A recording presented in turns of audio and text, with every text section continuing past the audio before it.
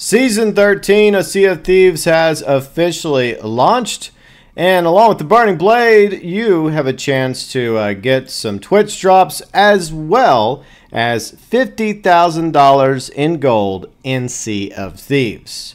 So let's get to the gold. How can you get 50k gold in Sea of Thieves right now? It's very easy to do.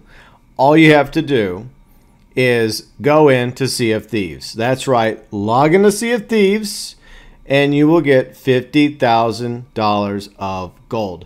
But only do it in high seas for the 50,000. If you do it in safer seas, you will only get 15,000.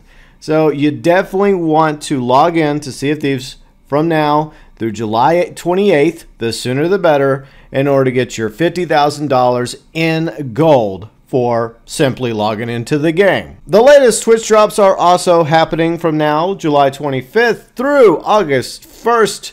Your chance to score some free cosmetics. All you have to do is link your Sea of Thieves and Twitch accounts, then sit back and watch or just have it in the background when it comes to one of the Sea of Thieves partners on Twitch or one of your personal favorites while they sail around in the Burning Blade or have some swashbuckling misadventures.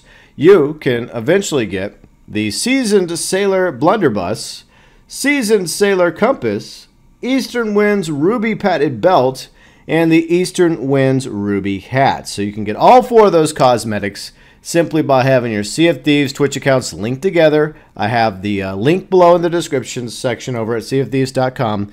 And then just go to Twitch and watch some Sea of Thieves creators that are doing the drops for a few hours, and you will eventually score those 4 free items. Once again, going on between now and August 1st, and you have from now through July 28th to set foot on an outpost in high seas to receive 50,000 in gold. Thoughts, views, opinions regarding the Twitch drops as well as Season 13 of Sea of Thieves, welcome as always below in the comments section.